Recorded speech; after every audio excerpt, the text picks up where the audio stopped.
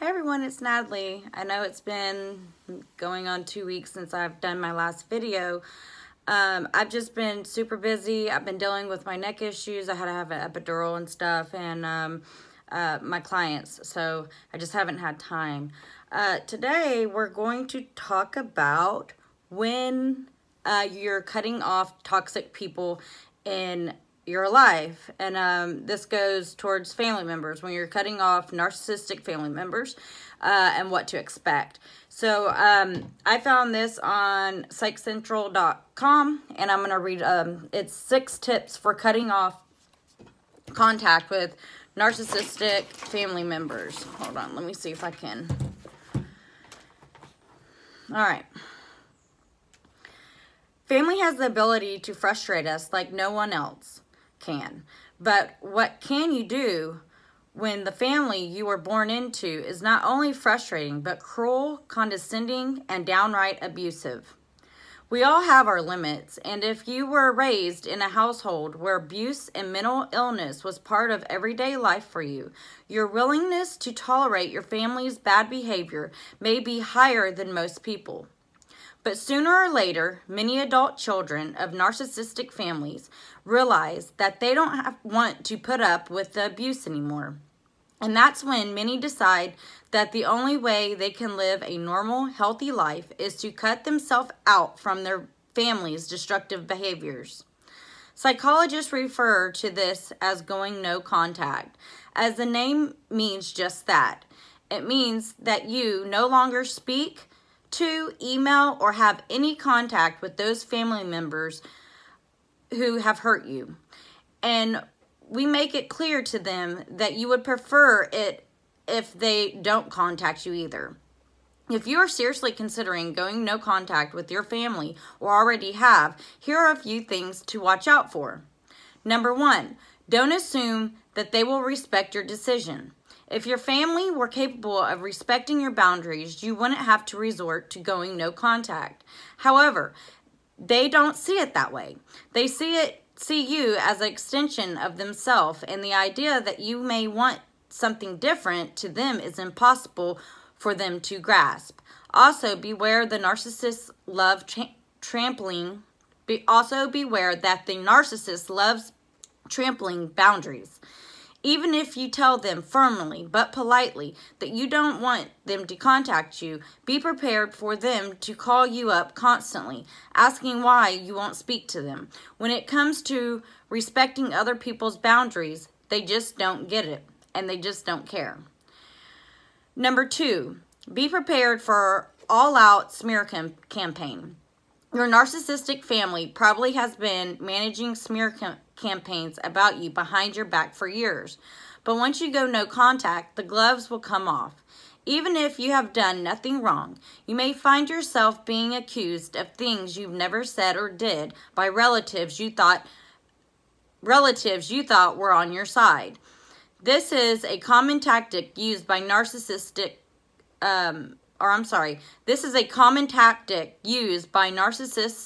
to discredit their victim. After years of suffering emotional and psychological abuse at the hands of your narcissistic family, should you dare to speak out about it, they will go into damage control and do everything they can to rewrite the family's history.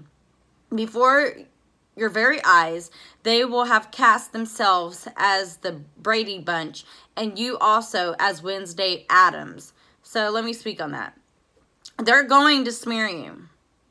The best thing to do is stay silent. So they're going to go to people because they have to tell people why you have stepped out of the family. And they're going to go tell all these family members horrible things that are inappropriate. And the true family members that have already seen the narcissist will not believe them. Matter of fact, those people will come out of the woodwork to support you. So the people that are manipulated by the narcissist will turn on you. They turn into flying monkeys. They will try to get information out of you. They will get you to try to get you to speak ill or badly of the family member or members. And this is all a tactic by the narcissist to discredit you, and so they can turn around and say, see, we're the Brady Bunch. She's Wednesday Addams. She's a horrible person. She's the one that disrupted the family all this time. When these flying monkeys don't know the real reason of why you walked away and went no contact with your family. And that is because they don't see the abuse happening. It is a hidden secret in the family dynamic, especially when it comes to a scapegoat. Okay? So they're not there to witness the abuse. So when the narcissist goes around smearing your name in a smear campaign, they believe the narcissist. When the truth of the reality is, any smart person who really sits there and thinks about why somebody walked away from their mother, father, brother, sister, or whoever in your family, a smart person would say, oh, well, there must be something going on here, some type of abuse going on here, or something that I don't know about that is causing this family member to actually want to walk away from his family. So this other family member that's walking away must have been abused. A smart person would get that. Someone that is manipulated by the narcissist doesn't get that, because they're still under the control of the narcissist. They're still believing the narcissist manipulation, where other family members who don't believe it, they're the smartest out of all of us. They've never tolerated it for 1 minute, and they've seen it clearly since day one. So, okay, let's go on. 3, beware flying monkeys. When it becomes apparent that badgering you to contact them and assisting your character, or assassinating, sorry. Let me read that over. Beware of flying monkeys. When it becomes apparent that badgering you to contact them and assassinating your character to everyone they can think of hasn't got them what they want, they will call in the flying monkeys. Psychologists use this term to refer to the people your family recruits to try to guilt you into reassuming contact with them. The flying monkey may be a sibling or a family friend or other family members. They may initially sympathize with you, but you get the feeling they are not really interested in hearing your version, your voice of events. The flying monkeys can be relentless in trying to get you to see what you're doing to your poor parents. Regardless of whether they've realized it, the flying monkey is being used as a pawn to do your family's bidding, because the narcissist doesn't apologize. So what the narcissist does is they go and send these flying monkeys out to come back to them to tell them how you feel, because they can't come and say, oh, I apologize, you know, for this or that. That's why you're going no contact, because they've never apologized. So they're using these people to find out how you feel, because you aren't in contact with them, so they don't really know how you feel, even though they do. They know how you feel. They've treated you like this all these years. 4, I just shake my head at this, because when it comes to flying monkeys, they have no clue what they've gotten themselves into. And you lose family members over this very fact.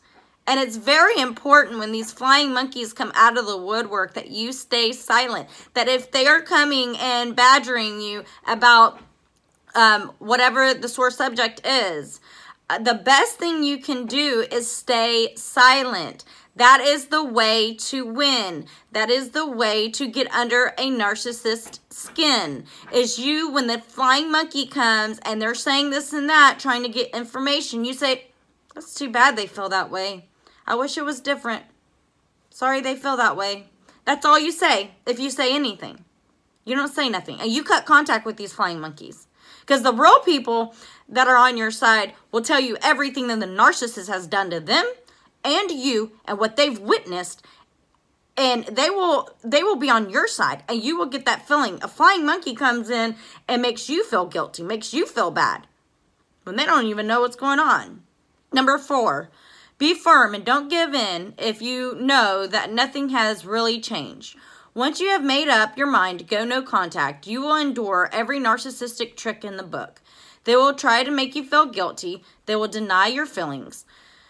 They do a lot more. They will send you pleading emails, begging you to contact them. They will do a very good impression of behaving like an emotionally healthy family if they think it will make you change your mind. They're magicians. I always call them magicians. The one thing they won't do, however, is taking an honest look at themselves and their behavior, meaning they will never reflect on themselves. They do not think they're at fault. They will never apologize. They do not care how you're feeling. They are getting supply from your negative feelings. Okay? They get better supply out of you being hurt than you being happy. So that's why I am telling you, when you're trying to defeat a narcissist, live your best life. Because when you are happy and you are living your best life, you are defeating the narcissist. They are not getting supply from you. They only really get the main supply from your negative thoughts, from your negative feelings, from how hurt you are. So you never let a narcissist know how you feel. You stay silent. 5, surround yourself with a good support network. Going no contact can be one of the hardest things for anyone to do. It's even harder if you have to do it without any emotional support. It's essential to have people in your life who understand what you have gone through and support you 100%. These are not the flying monkeys, guys. These are people that, no matter what, have your back. They are there for you. Okay? I don't know if this camera is sitting right, but I've noticed, like, in most of my videos, I've been looking down. It looks like my eyes are half shut, so I'm trying to look up straighter because I'm just using my cell phone. Okay, so make sure you surround yourself with people that support you 100%. Talk to understanding friends about it. Join a support group for adult children of narcissistic parents, or start one of your very own.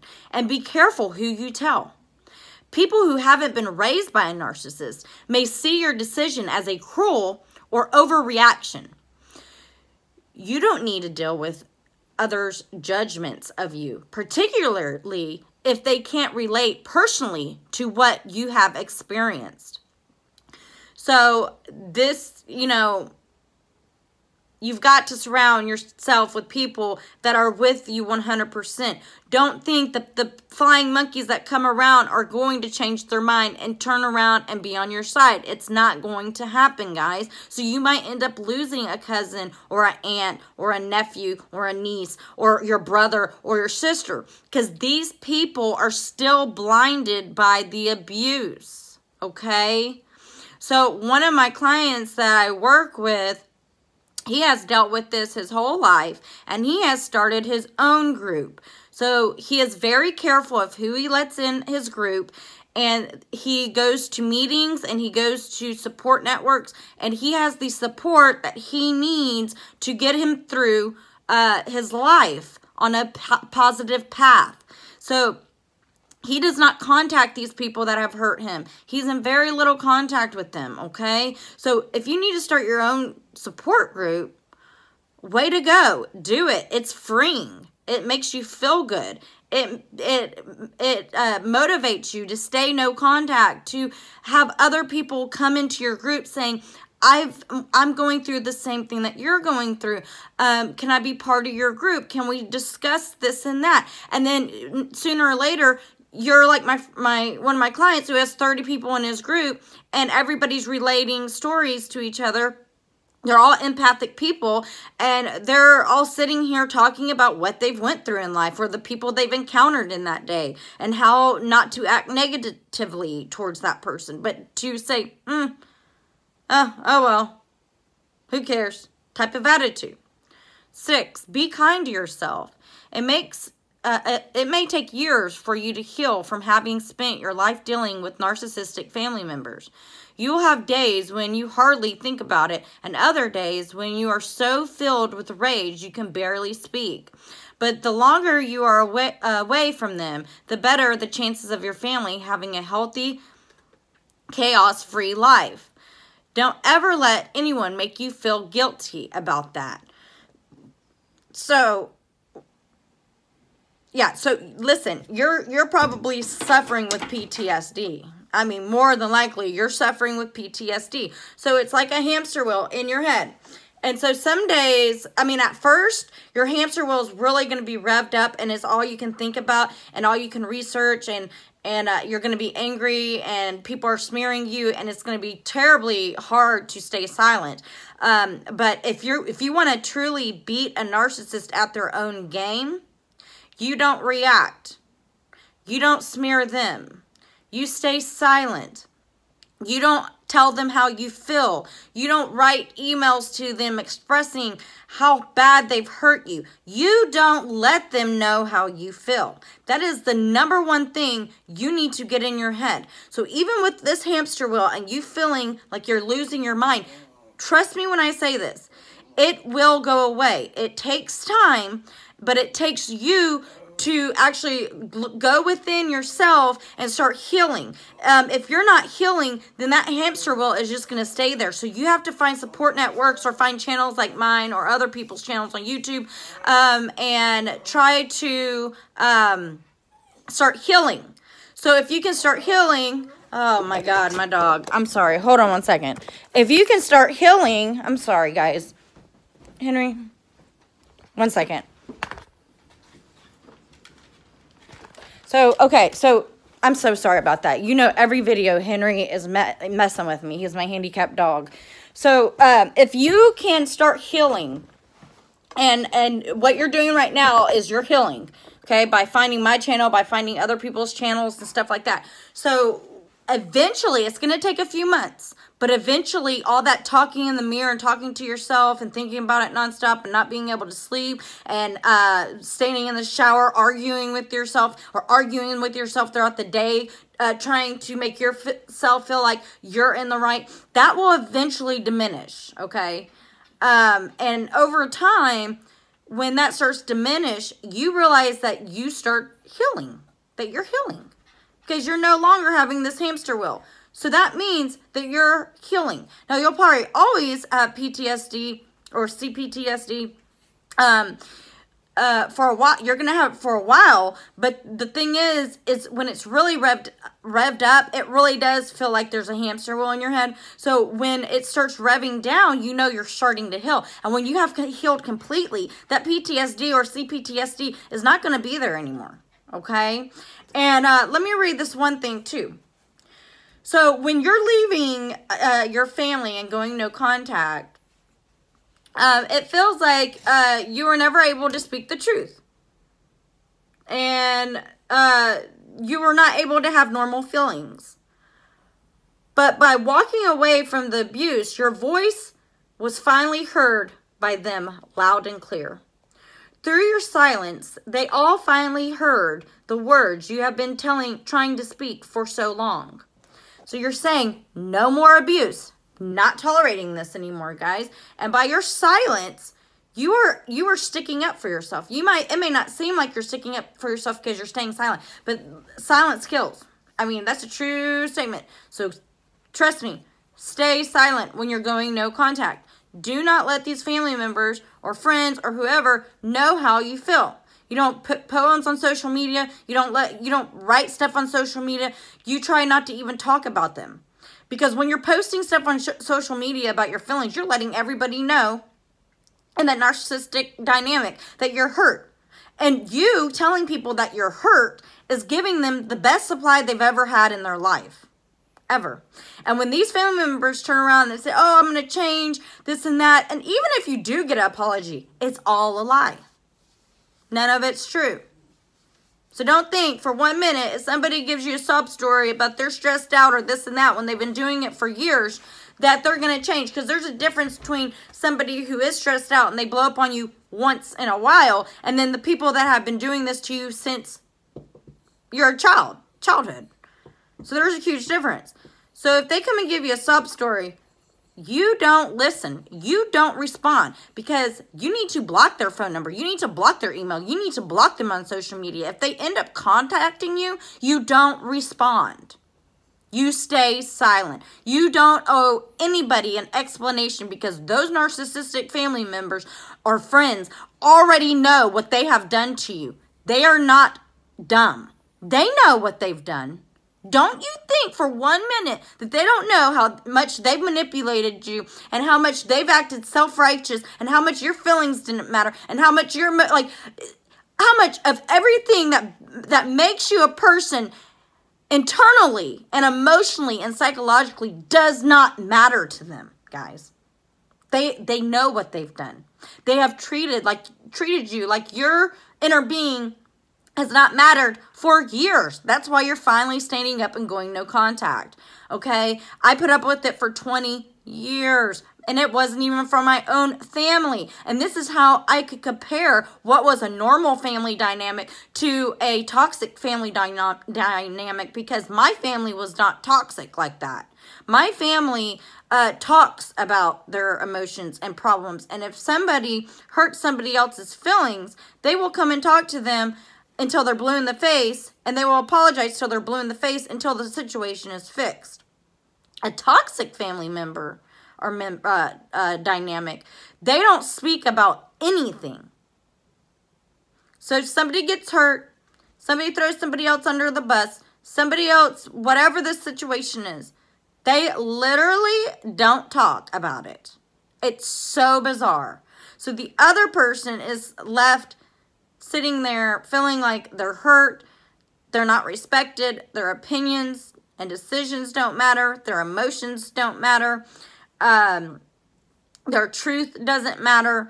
And, you know, when they're sitting there feeling like that, they expect their mother or father to come and talk to them. But that's not what happens. It gets shoved under the rug until you have a mountain sitting in your living room. And when that mountain reaches its peak, that's when you're going no contact because you just can't shove any more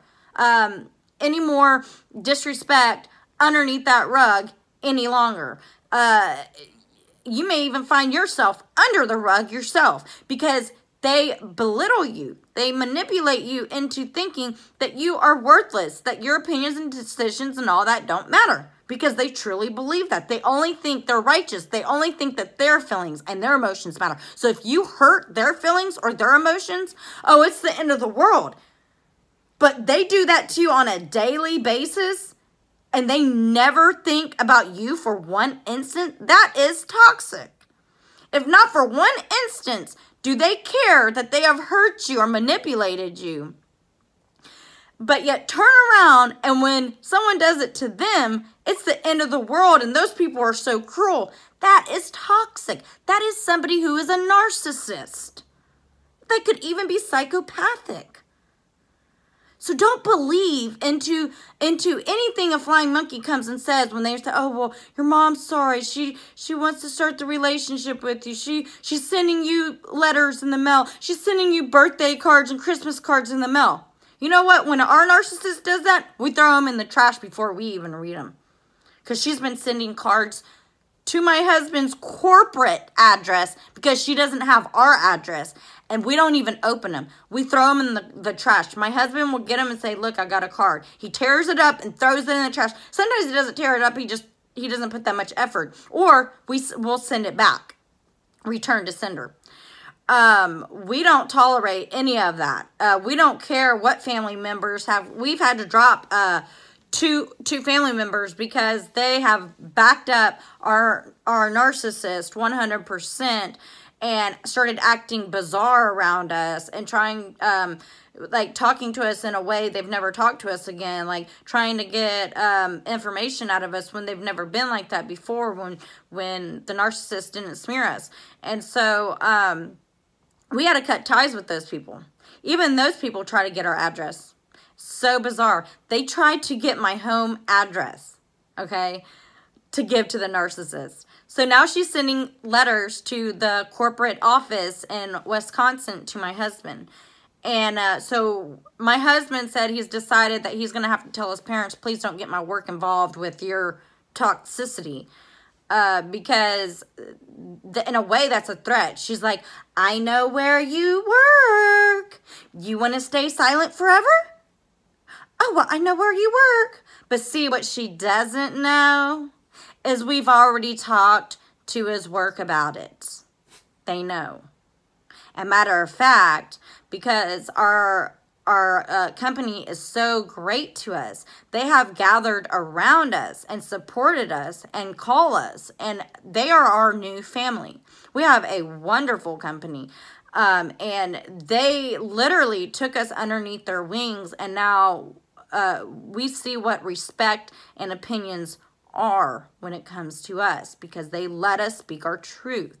So she can sit there and try whatever she wants when it comes to our job. But our job already knows. And they think it's pitiful. Because she's pitiful. So you don't bend for those people. You're finally free.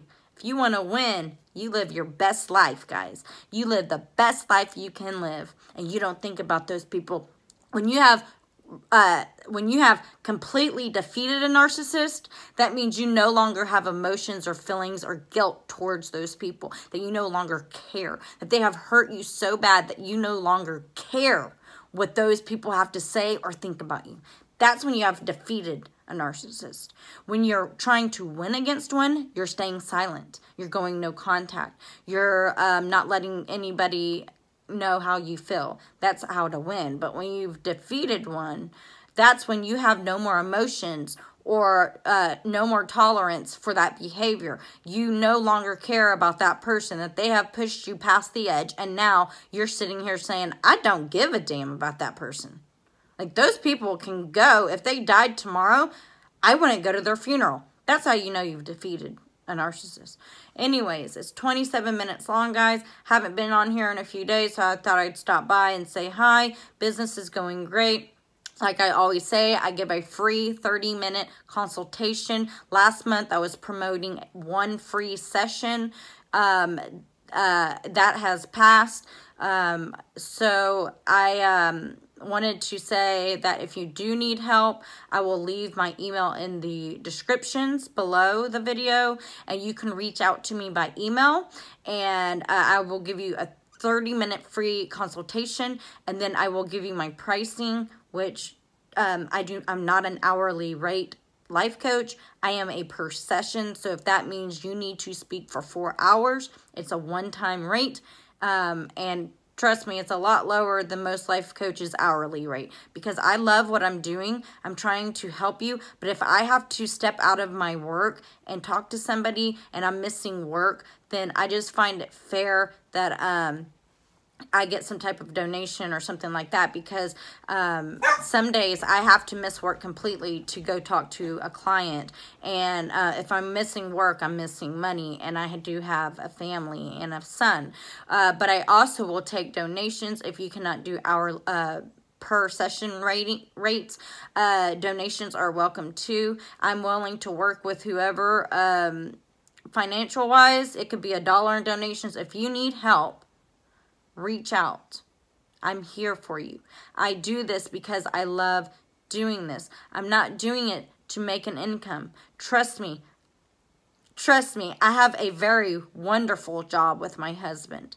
Okay? So, anyway, enough babbling. I just wanted to let you know that I'll always be there for you. Okay, guys? Have a wonderful day. Live your best life. And don't show any emotion when it comes to that narcissist. Bye, guys.